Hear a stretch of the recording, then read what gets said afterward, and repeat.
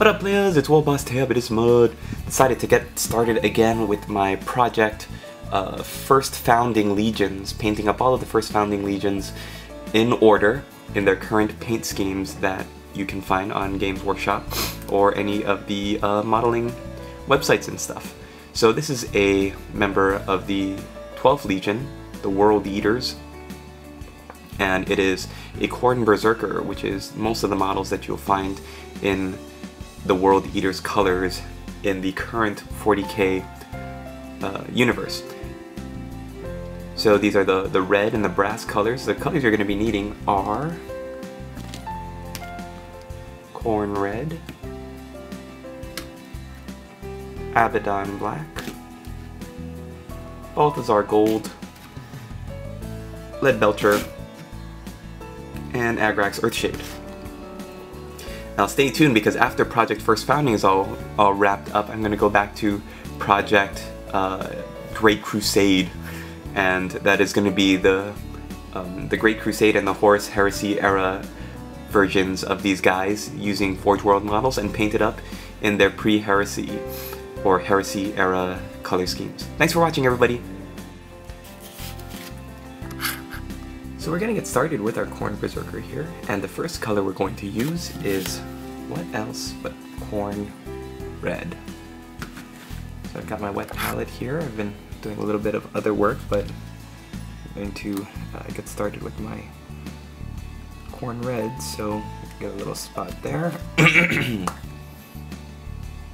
Sorry about that. Papa Nurgle has seen fit to bless me with some of his latest poxes.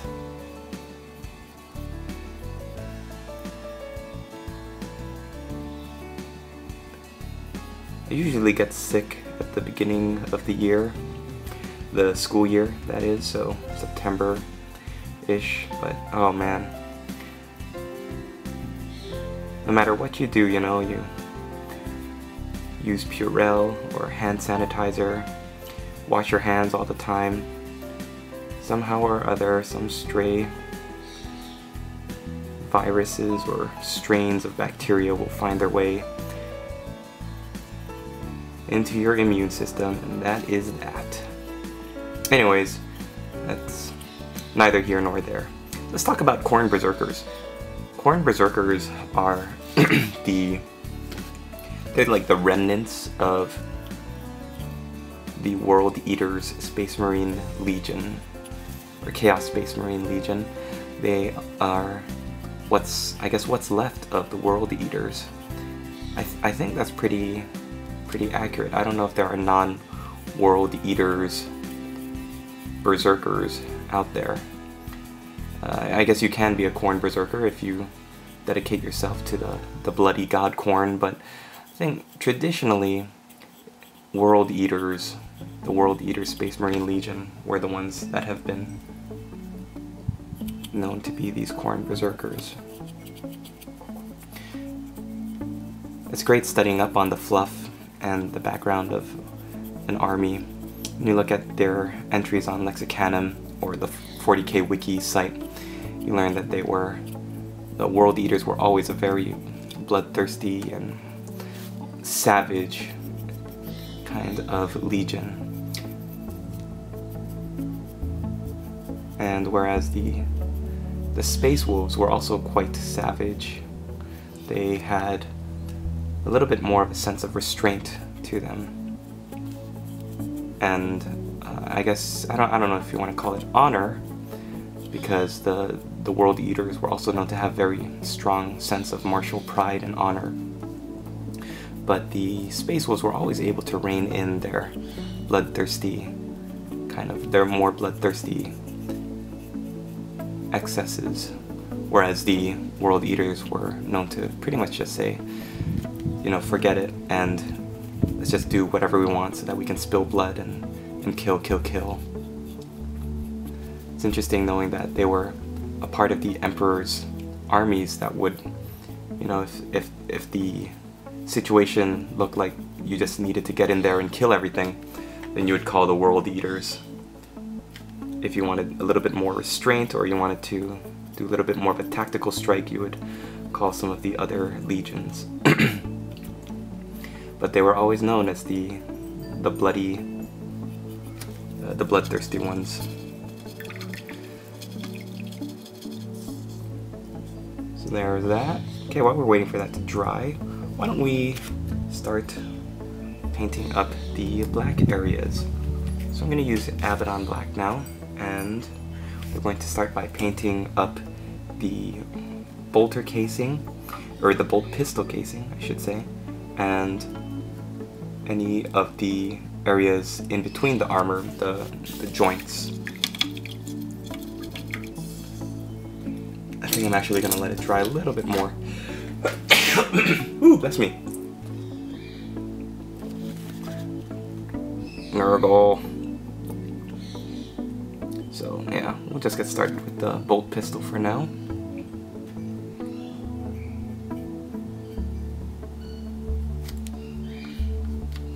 Hope you guys are all doing well out there.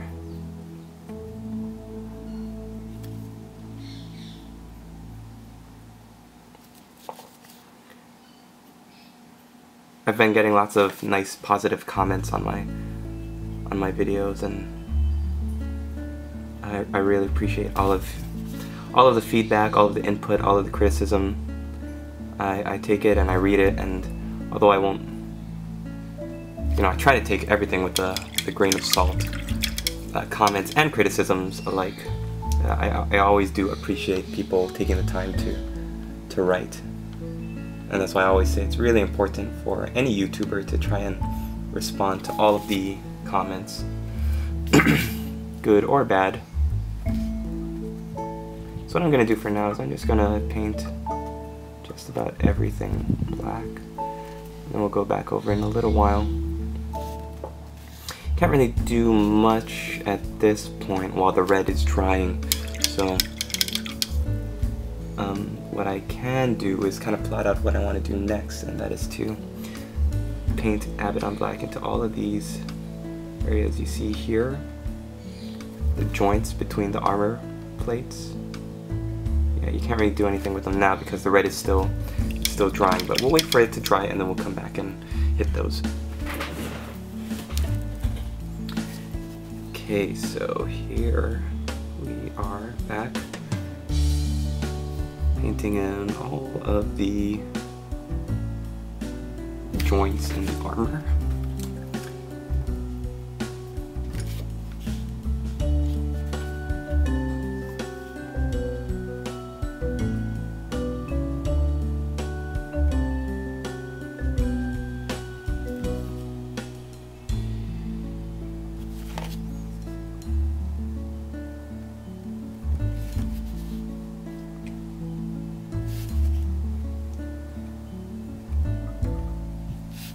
What you're also going to do is be painting the axe, the chain axe, in black as well. I decided to equip this model with the chain axe because the chain axe was almost synonymous with the World Eater Legion. Many other legions preferred the chain sword. The chain axe had more of a very savage and brutal way of killing. It was very messy and bloody, and it was just the kind of thing that the World Eaters really enjoyed, so I decided why not.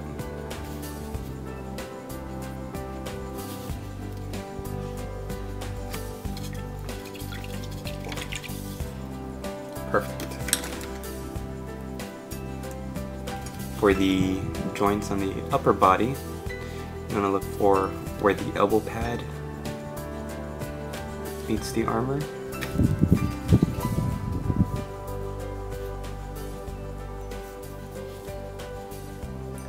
Okay, so that's that is that for now. Now we're gonna go to the brass. Okay, so we're moving on, and we are going to be using the color Balthasar Gold to paint all the gold areas on our World Eater.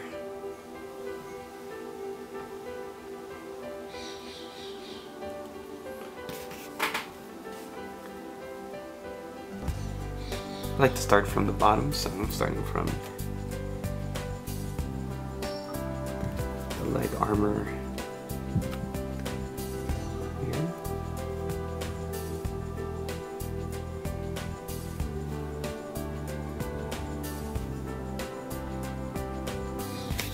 Yes, I've been doing a lot of research to get ready for my series of videos because there's so much lore and fiction behind all of these first founding legions, and I'm just having a great time. I like reading all about Angron and all of the legionnaires.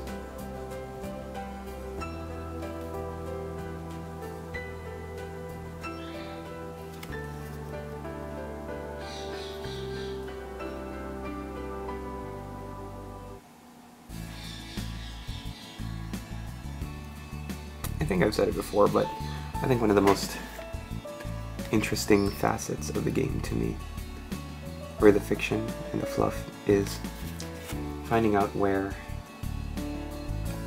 you know, where did the good guys turn evil?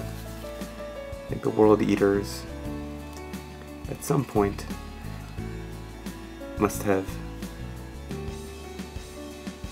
had some good in them, or some nobility, or some honor that they, especially since the Emperor, when the Emperor founded them before they reunited with Angron and got the behavior chips implanted into their brains, when they were all from Terran stock, or from, you know, pulled from the people of Earth to be in the Space Marine Legion. You know, at what point did Angron's primal savagery kind of take over and make the Legion into what it became?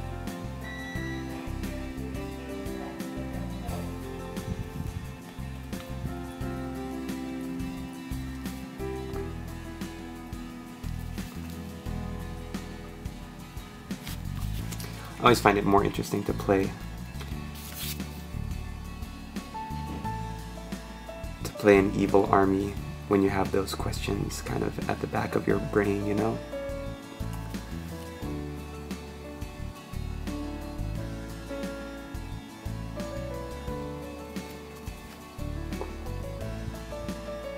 Like here you've got an army of psychopaths and bloodthirsty killers. But what did they, you know, why did they join the heresy? Was it just to just to shake off the Emperor and his, I guess, his rules?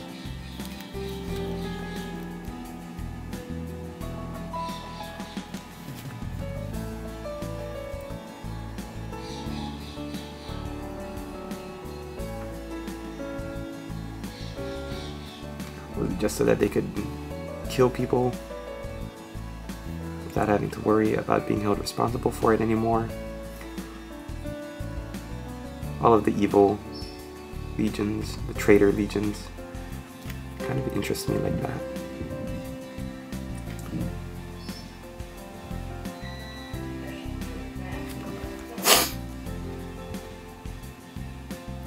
So you want to be careful when you get to the shoulder pad if you're using these shoulder pads, because it's really easy to get some of the gold color onto the red area that you've just painted.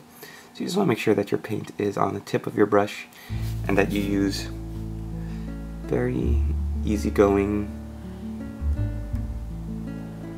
brush strokes. You don't want to do like too long, you want the strokes to be short and controlled.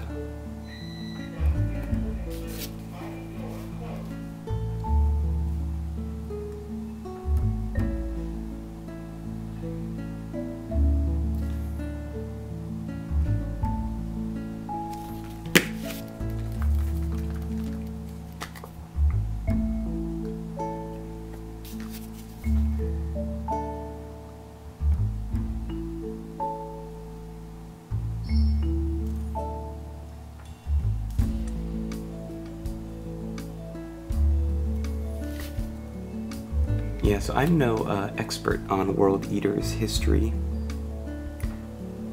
but I always thought it was interesting how they were the legion to Angron hated psychers and psychic powers, and so when they were turning against the Emperor, turning to chaos at the beginning of the heresy, there are these in the stories of Black Library. There's this one great novel about how his librarius, the librarians of his chapter or of his legion, try to calm him down and get him to see reason, and this was like the nail in the coffin for him on how he turned against them, and he had all of his librarians wiped out, thereby forever making sure that his legion was ripe for Khorne to take over. And for those of you who don't know or are new to Warhammer 40,000 and the fluff, Khorne is one of the 4 major chaos gods who just kind of loves and takes joy in, like, his big thing is just killing, slaughter, and war, and bloodlust, and giving yourself up to that kind of stuff. And I've heard awesome stories about how before he was, like, he also had qualities of honor and martial pride.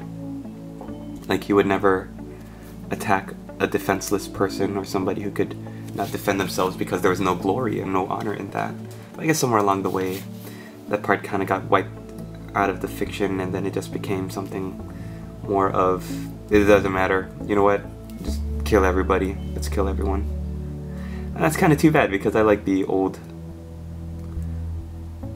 aesthetic of Khorne being an evil, horrible, homicidal, psychopathic god, but having like some sense of honor to him.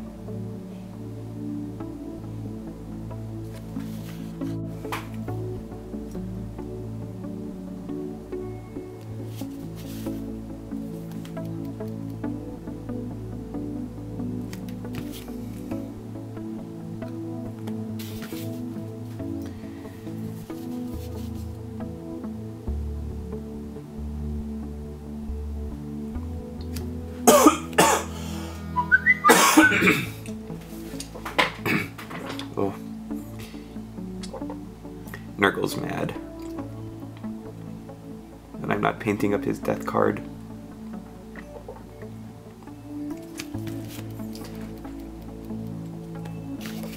Oh, you don't want to paint up my death card, eh? Well then, here, how about a nice little flute to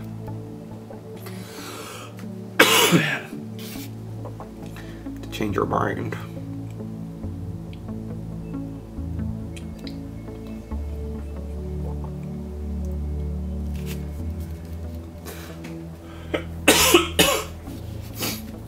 So the reason that I'm painting the back completely in gold is because if you look at the front, it is binding around the helmet, but then there's no binding around the back, so that makes me think that the whole back is in gold.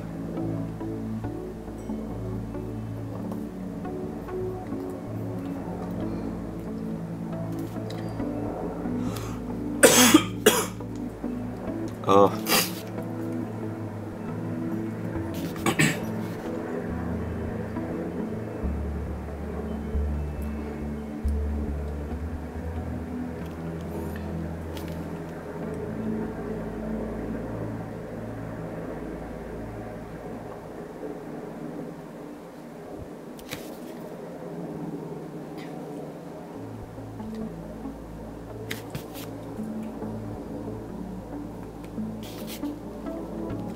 So I'm just looking for anything that is kind of like this binding that goes around the red armor area. Anything with these rivets and bolts in them.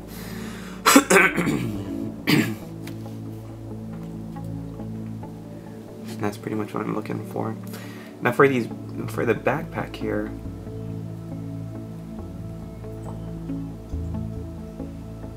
yeah, I'm just kind of painting the edges, the binding.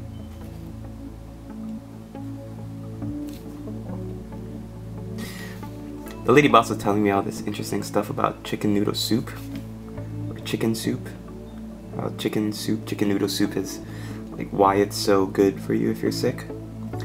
Apparently, it's because there is some kind of nutrient in chicken meat that's kind of like right by the bone, where I guess I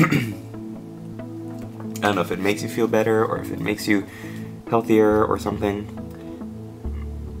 There's got to be some of you out there who know what I'm talking about.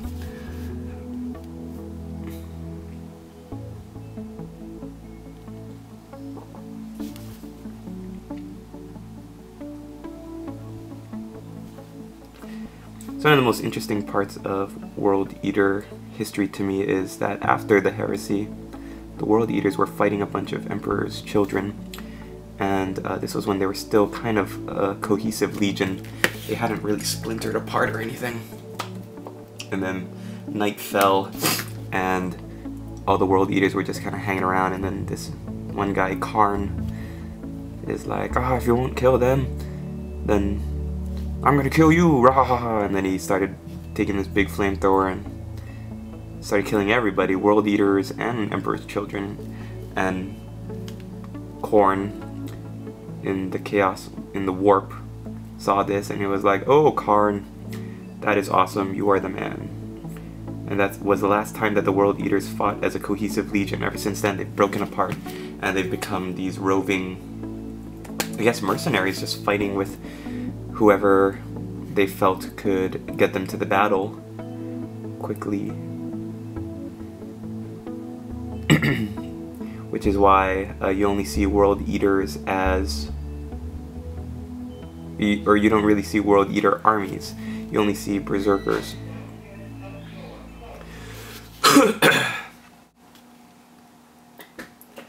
Okay, the last part we've got Leadbelcher, and this is the silver paint. So I started painting and filming, and I lost the clip, so I'm just going to show you what I painted.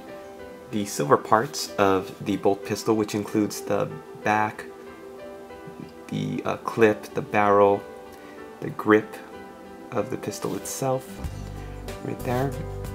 Also the chains that wrap around our Berserker's breastplate. If you're painting a Berserker that does not have the chains, then obviously you would skip this part.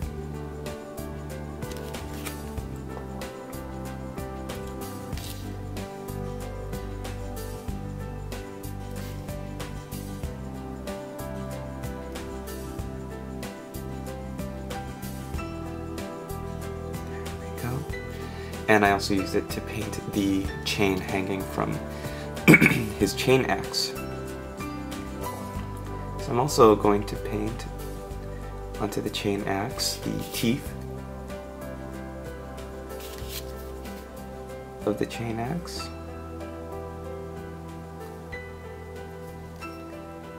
And the little grill pieces in the backpack here.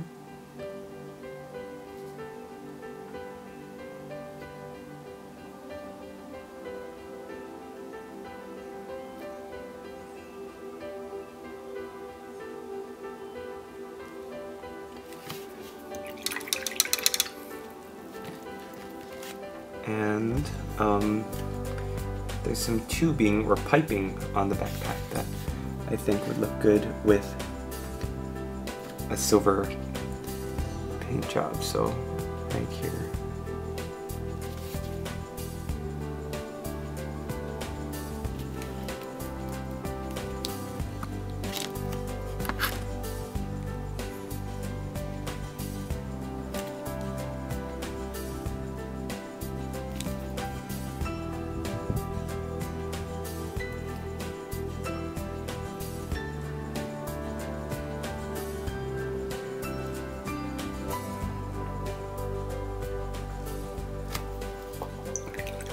Okay, there are a couple more gold details that, now that I've seen what the model looks like, I want to paint in. So we're going to go back to our Balthasar Gold now.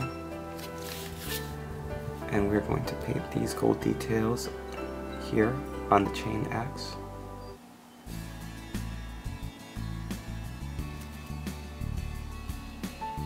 Yeah, so if you want, you could make a Chaos Space Marine army that is World Eaters themed, but I don't know how. I guess, you know, you could count it as a World Eaters Space Marine army.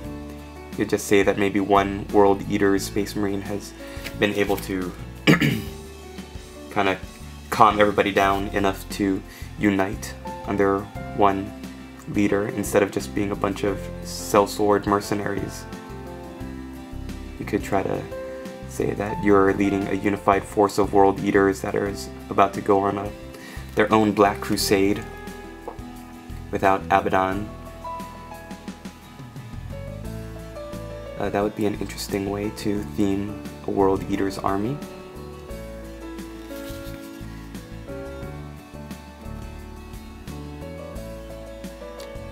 I've never thought that the World Eaters were very interesting because I always thought that they were kind of limited by the fact that their fluff and their fiction just makes them seem like a bunch of drooling, bloodthirsty, lunatic killers. But I bet that with a little bit of creativity, you could do some pretty interesting things with them. We're also going to paint in gold these skulls hanging from his armor. So there's this one on his shoulder plate, and there's this one hanging from his chain axe. They're a little too small to be human skulls, so I'm just going to say that they're little fetishes that he carries around with him.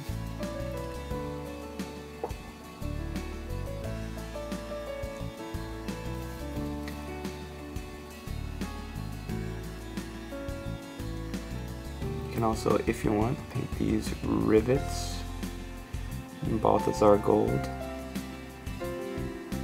It's a little bit of extra work, especially to clean up if you get some in the black area, but might be cool to do.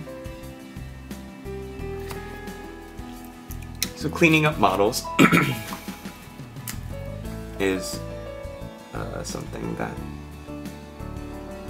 I like to talk about sometimes. If you do some fine detail work like these rivets on the chain axe and you get a little bit of paint to the surrounding areas, cleaning up around that area, there's always that extra step that you may not want to do, but will, in the end, will help your paint job look really awesome. So I highly recommend it.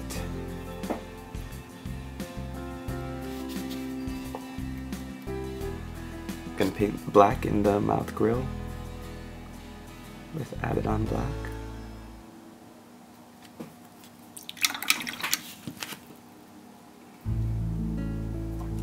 And I think there's a little bit of gold detailing to do on the bolt pistol, and that'll be it for the first stage. Base coats.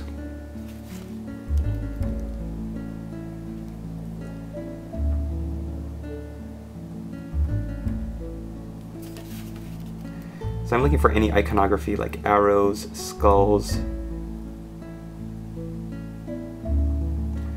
When these figures were released, a lot of them had these.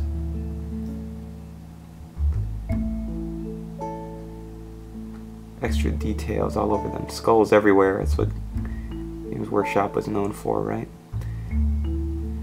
So in painting the details, contrasting colors like red and gold are such great contrasting colors, so I'll paint, you know, red armor or red gloves with gold studs.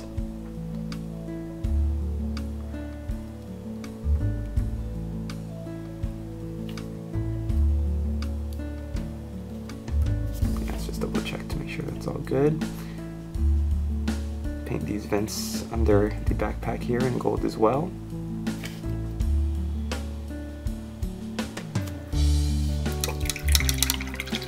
Yeah, the very last thing I'm going to do is I'm going to paint these tubing things on his backpack in Abaddon Black.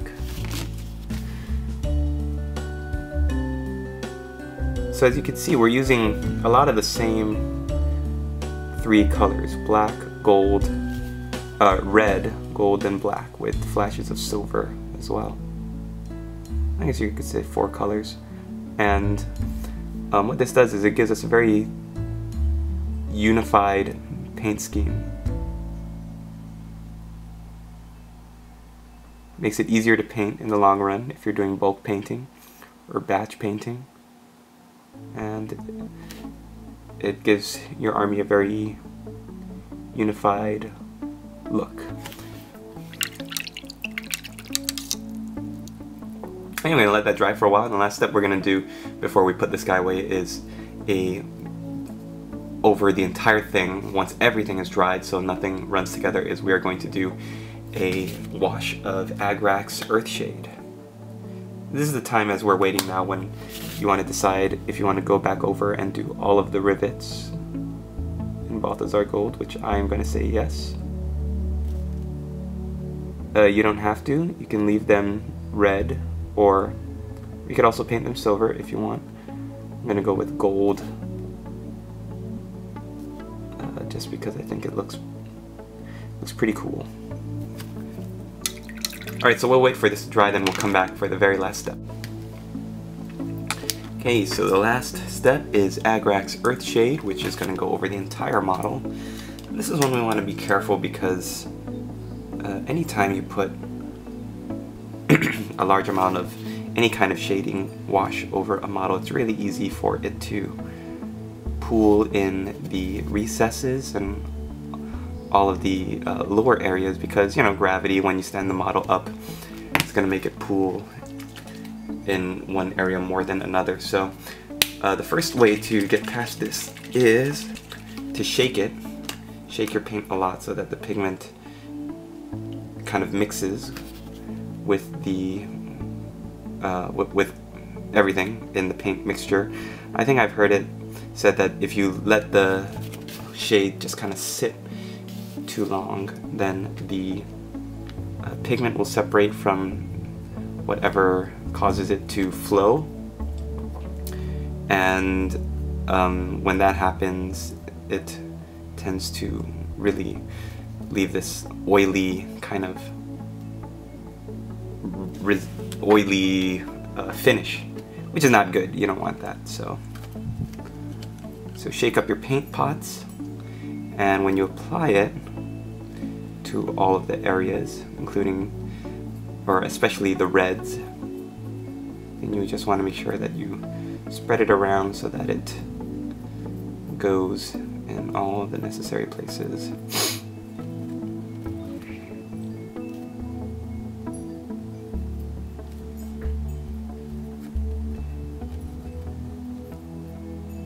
See how nicely it kind of goes into all the nooks and crannies wherever you need it to.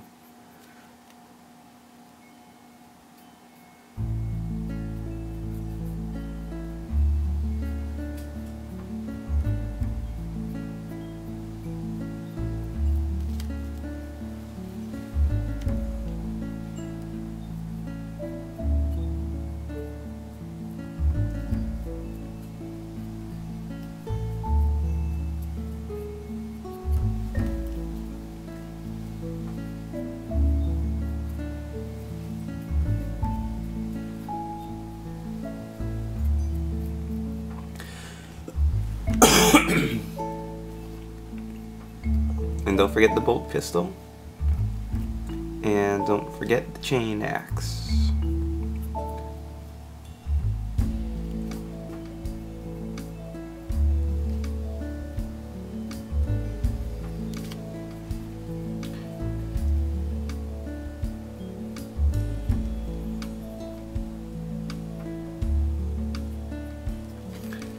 Now my model looks something like this.